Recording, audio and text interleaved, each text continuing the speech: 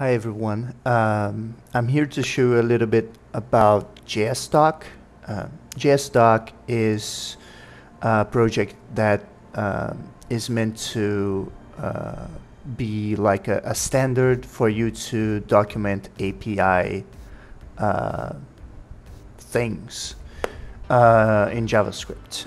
It could be functions, it could be classes, it could be parameters, whatever. You can document anything.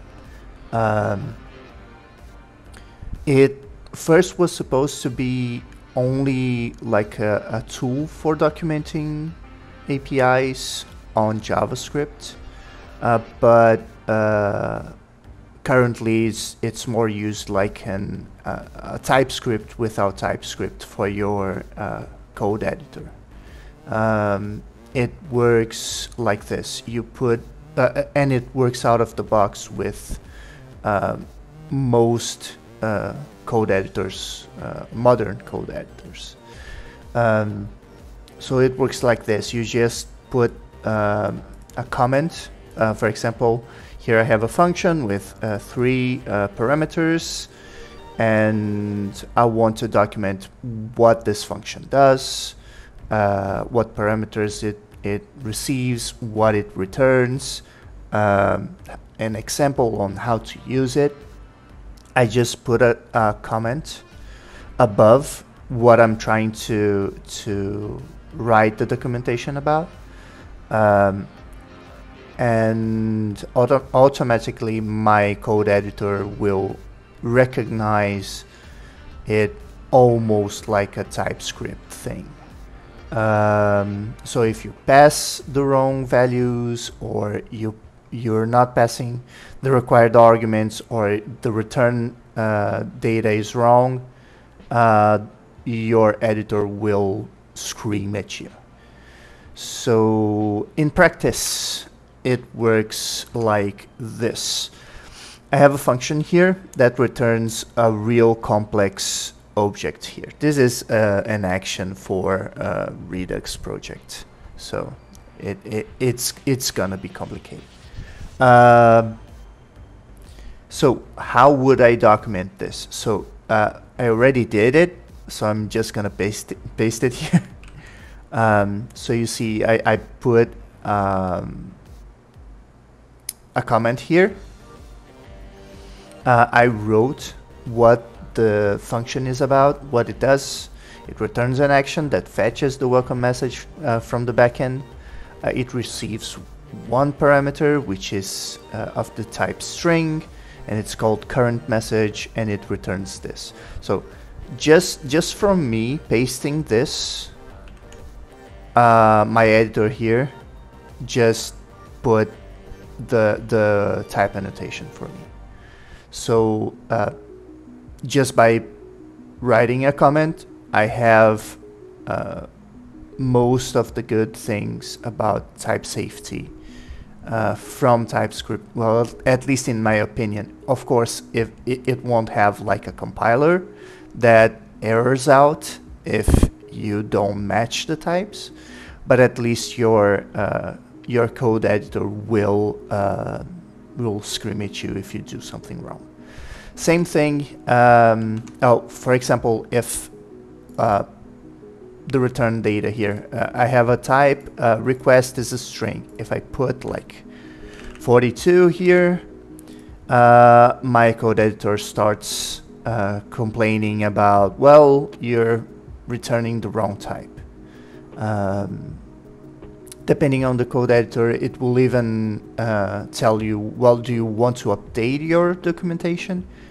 And if I click here, you'll see that it updates request to a number, and it stops complaining about that. Of course, I won't do that because it makes no sense.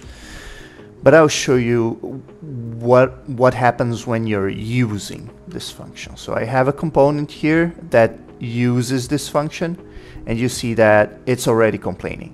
It's already telling me that I'm doing something wrong here. And the wrong thing is that it expects a number of arguments of 1, and I passed nothing to it.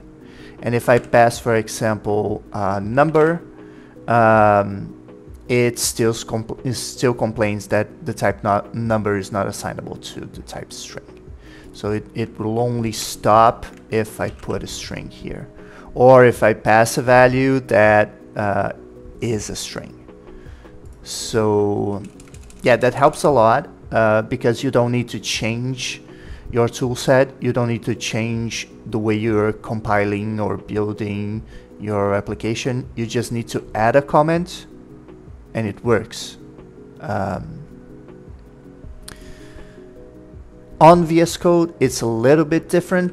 I know that a lot of people use VS Code, so I'm giving you this this little anecdote here.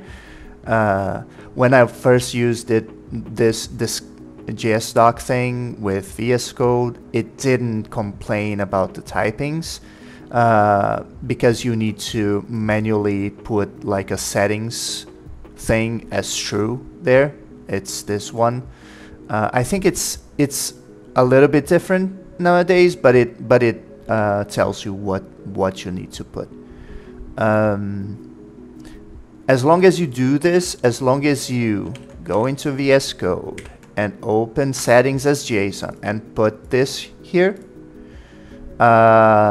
it will use the TypeScript engine to check the types on JavaScript code. So yeah, it will use the JSDoc comments to as it would do to TypeScript types, for example. So yeah, same thing happens here. If I put a message which is not a string, it will tell me that I'm returning the wrong thing. And if I'm using this on the component, it will tell me that I need to pass an argument. And the good thing is that the whole documentation is here, and it takes like 2 minutes to write a documentation for a really complex function, depending on your code editor. For example, on VS Code, I don't know, but in the other code editor that I use, which is the one from JetBrains, it's IDEA, I can just put the comment and let it do the job for me. Of course, sometimes I need to put like the correct params here. For example, this is a function, but it's pretty close to done. So it takes almost no time, and it gives you the best, at least in my opinion, the best part of TypeScript, which is telling you that you're doing something wrong. So yeah, that's what I was gonna show you.